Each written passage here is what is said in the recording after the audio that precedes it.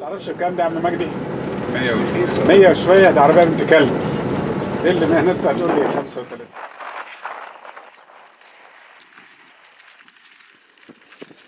I've been gonna be a little bit like Yusuf and Papa. Where's Yusuf? Aywa. We'll draw in the sand, huh?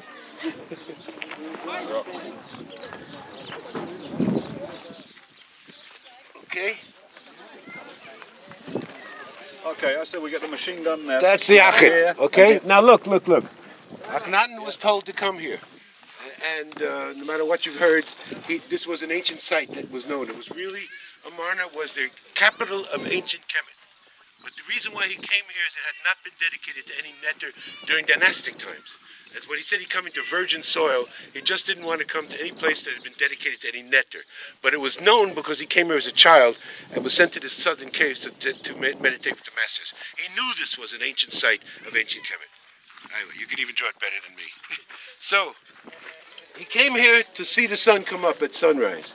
And if you look right there, at that area there, that is what I drew in the ground. Just a mound going down like this. When he saw the sun came up, it is the sign Akhet, the horizon. And he stood here and said, this is where I make my stand, Akhenaten. The horizon Aten came right up over there. And that's where the sun does come up at a certain time of the year. And he was led here to be that time when the sun came up. And he saw it as I drew it, Akhet. Akhenaten, the horizon of Aten. And that's where he got the idea.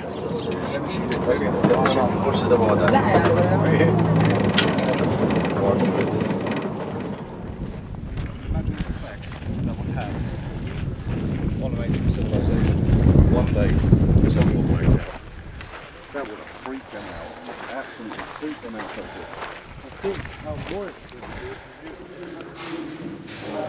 It's cut out of the bedrock. So what you're looking at is the nuked site that was once the capital city of Akhenaten. The city itself called Akhenaten. Akhenaten or Akhenaten? Akhenaten.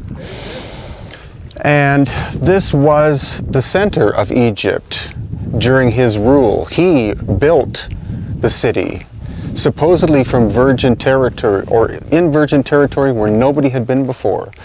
But what we've seen from these entryways and rooms inside the solid bedrock is quite suggestive evidence that someone had been here before and had done these rooms and hallways. So Akhenaten, being the clever man that he was and wanting to return the civilization to the time of Aten, which was the time of high consciousness and high capability, because he was more or less at war with the ruling people who were called the Amun priesthood, who controlled everything. So he wanted to return back to that time. And so in keeping with that, he didn't choose a virgin site. He chose a super ancient site in which to build his city. But the Amun priesthood hated him because he returned the belief system of a single central deity. He didn't invent the idea. He brought the Aten time back, the time of wholeness. The Amun priesthood hated him because now they had no jobs and had no money, and they decided to erase him from the history books. But luckily, we're here to witness his existence, his grandeur, and his enduring legacy. Exactly, and then the people run up to the bus and wait.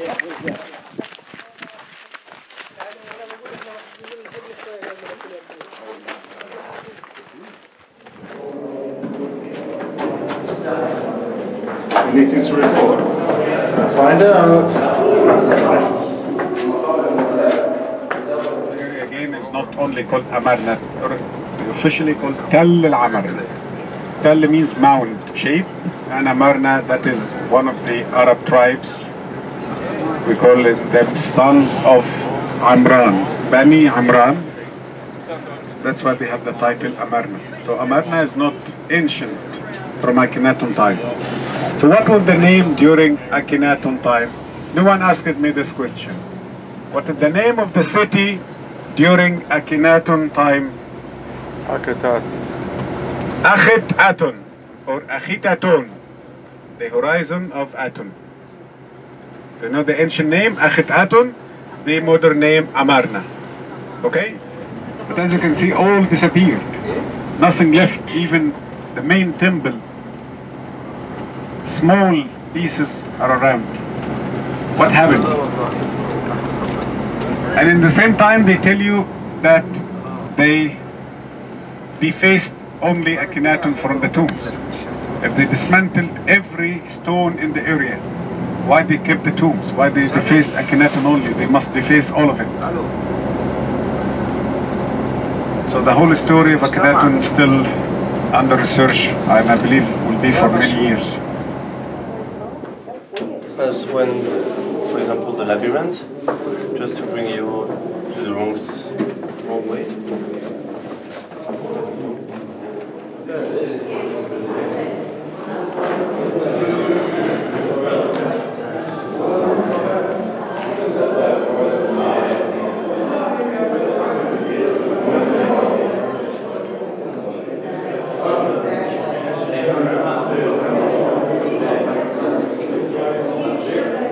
So our final stop at Akhenaten, which means the dawn of Aten, which means the dawn of the sun, which was symbolic naming by Akhenaten, whose name in turn meant the shadow of Aten, because there's a cleft in that mountain there, and that's where the sun rises at certain times of the year. So as a young man, he came to this site and he saw the sunrise and knew, also from the influence of the local wisdom keepers, that this is where he should build his capital city, move it from the area of Thebes and set up a new city whose population in the course of 6 years rose from basically 0 to 100,000 people. And then the Amarna priesthood, who were zealots and wanted their power back, sent a massive force here, destroyed Akhenaten and his family, most likely, including murdering Nefertiti and their daughters, killed Akhenaten, cut him to pieces, and spread the parts to the wind so that he could never come back to life, and mowed the ancient city down to nothing. All we have is that left of a once proud and powerful capital city of ancient Egypt.